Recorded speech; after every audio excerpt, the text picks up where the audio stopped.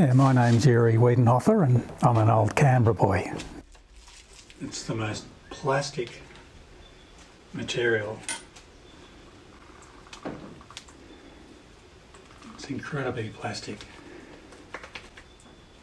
Yeah, this is amazing stuff because it's just full of organisms, bugs, because it's literally been living underwater and it's just full of goop, like full of carbon, you know, grey.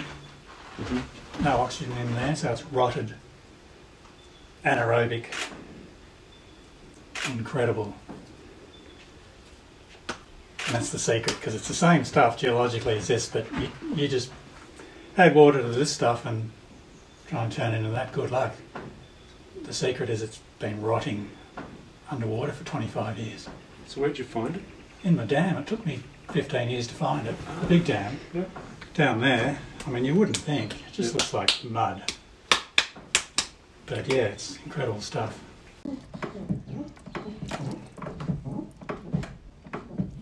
Well, I guess some of my earliest teachers actually, they were in the Canberra Potter Society, because I was a youngster, joined the Canberra Potter Society, I guess in 1975 or something like that. And so yeah, a few people took me under their wing then and introduced me to clay, pottery, firing.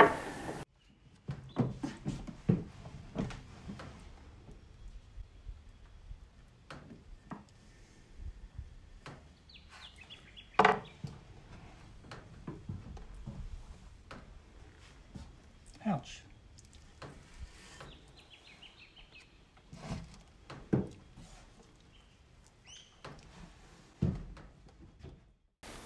Well, I knew I wanted to go, and everybody back then, well, they were all going to head off into the bush somewhere and build a kiln and make pots.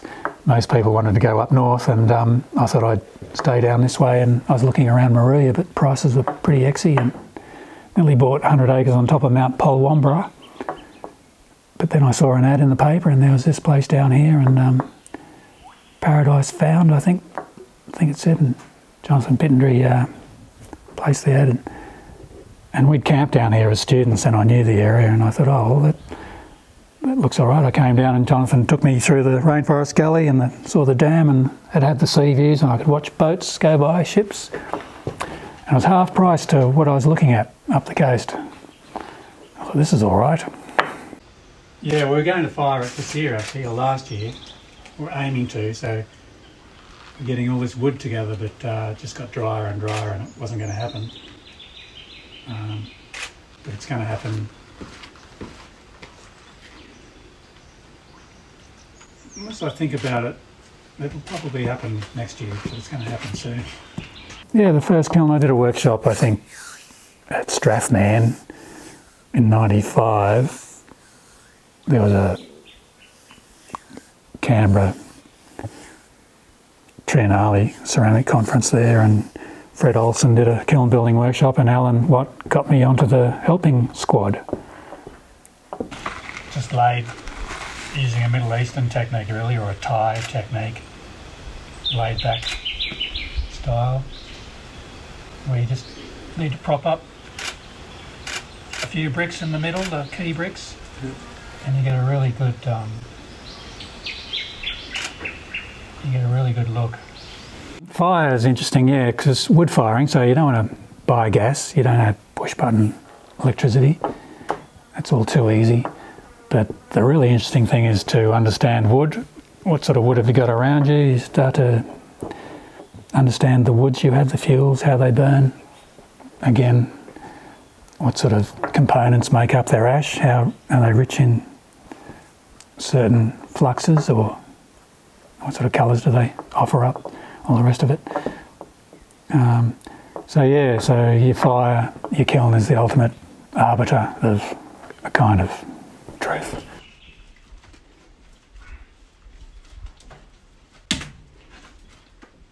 Well, I've just had my first solo show down in Melbourne last year, and